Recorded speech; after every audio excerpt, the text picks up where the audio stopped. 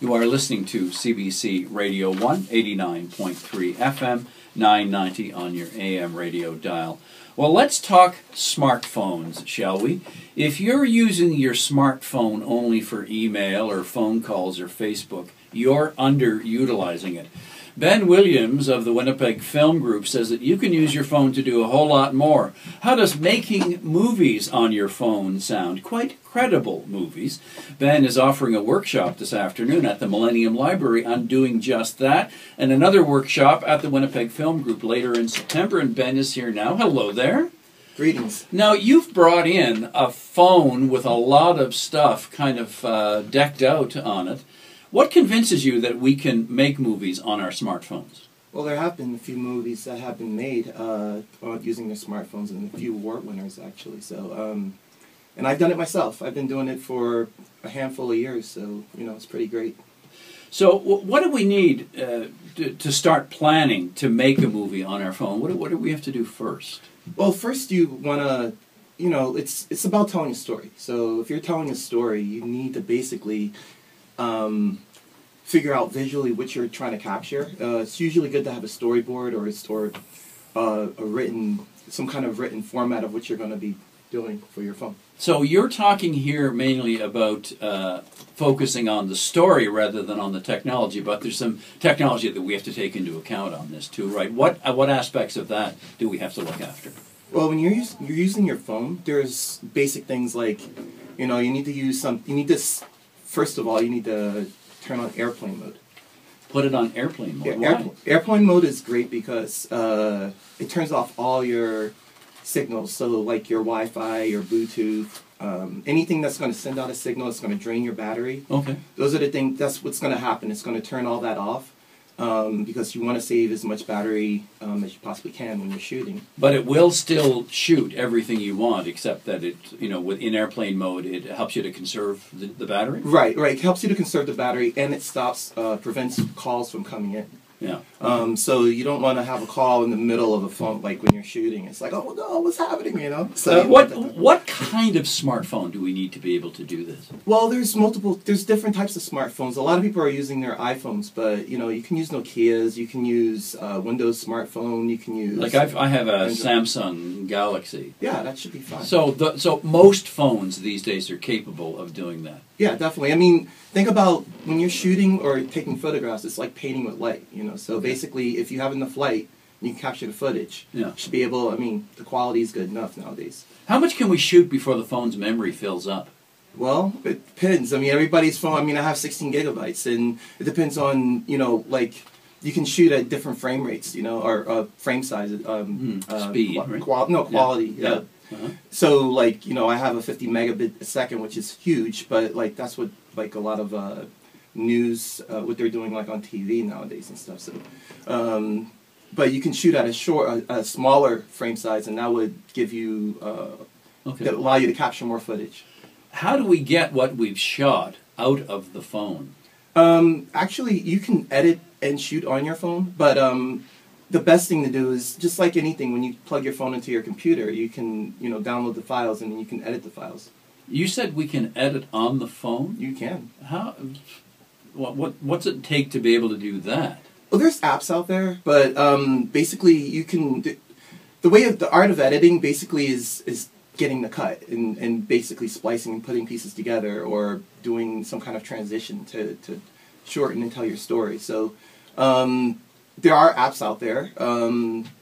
Like on my iPhone, I would use something like iMovie if I was using it on my phone. But the class that I'm teaching today, which is very basic, it's going to be talking about using it on the computer. Okay. So now, what are the best ways to hold and move the camera so that your viewers don't get seasick?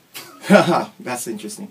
One of the big things when it comes to using your phone is stabilization. A lot of people, they take out their phones and they'll hold them like arm's length out, and they'll kind of like, their arm is shaky, you know, there's no stability there. So one of the things I try to teach people, first off, is stability. So bring it close to your chest, hold it with both hands. That is the first stage of getting your phone to get more stable.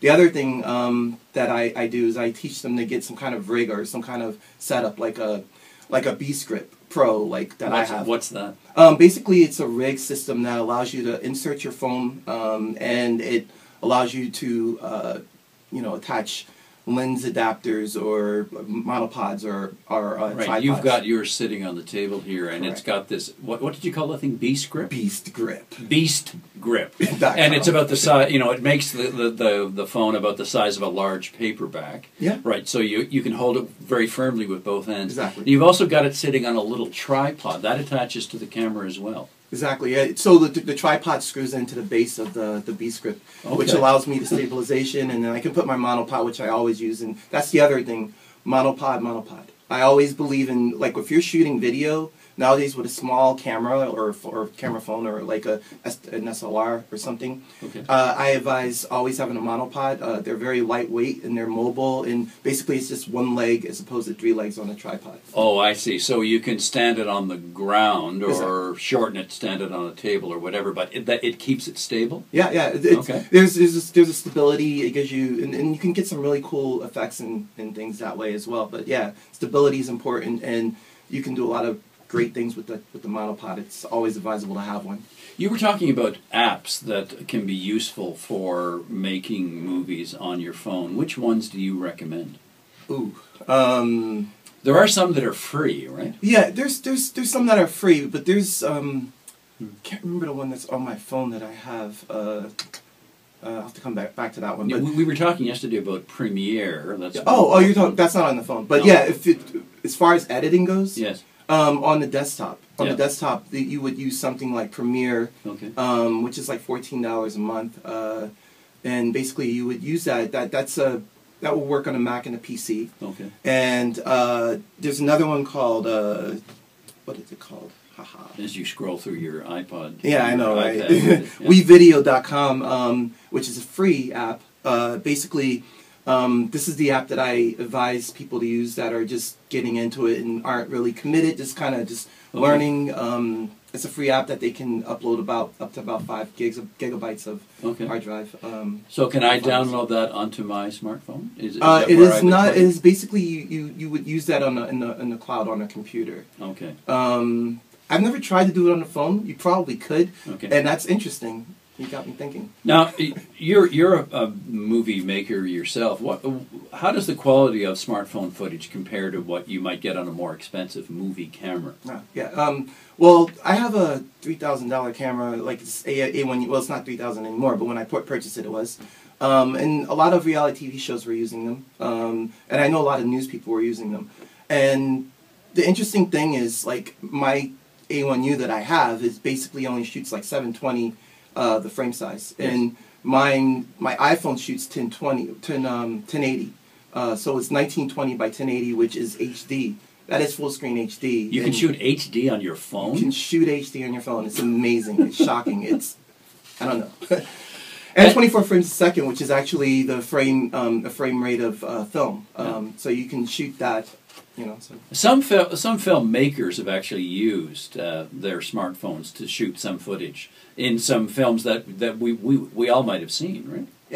Yeah. There may be some films that we've seen. You were talking about Robert Rodriguez using a smartphone, right? Robert Rodriguez has used a smartphone. There's a movie called Olive that was done in 2011, and it was on a budget of like $500,000, and they got it out, and it's the world's first feature film of cinematic quality to be shot using a smartphone. And there was a movie called Night Fishing that was also that was done in 2011 as well. It's like that seemed like the year that people were kind of doing things. Now you're offering a deeper course later this fall on smartphone movie making. When and how can we sign up for that? So it should be in September. I have not.